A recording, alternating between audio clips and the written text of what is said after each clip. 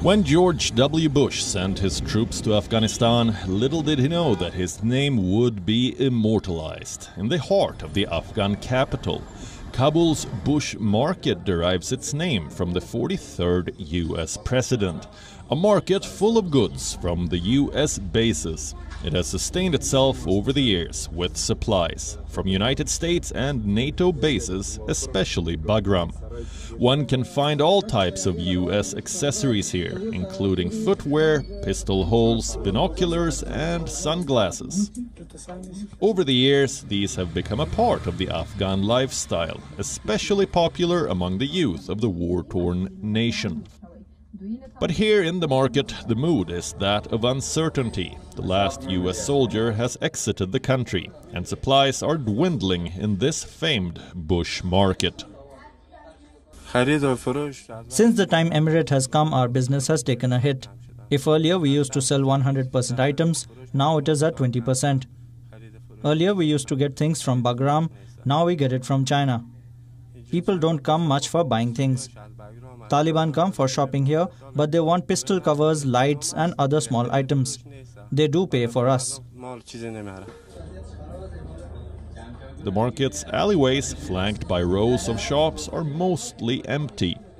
Ever since the Taliban took over the capital, customers too are avoiding this market out of fear.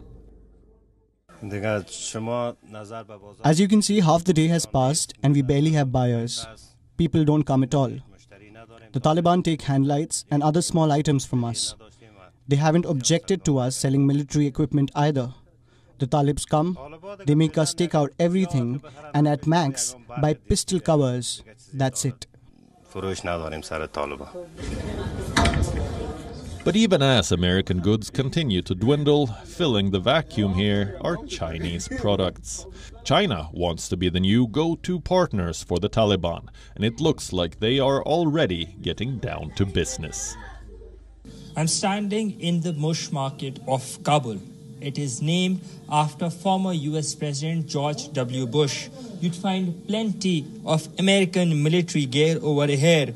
The shopkeepers say that their staple supply used to come from Bagram and other air bases where the US were stationed. Some of the equipment also used to come here from the looted containers that were that of with the US supplies and the NATO supplies. Whatever you want, be that be scopes of guns, from binoculars to bulletproof vests to pistol holes, you'd find them here in abundance. This is the place to go. Shopkeepers also here tell me that with the US leaving Afghanistan, the vacuum of their staple supplies is now being filled by Chinese products. Bureau Report, WION World is One. WION World is One is now available in your country. Download the app now and get all the news updates on the move.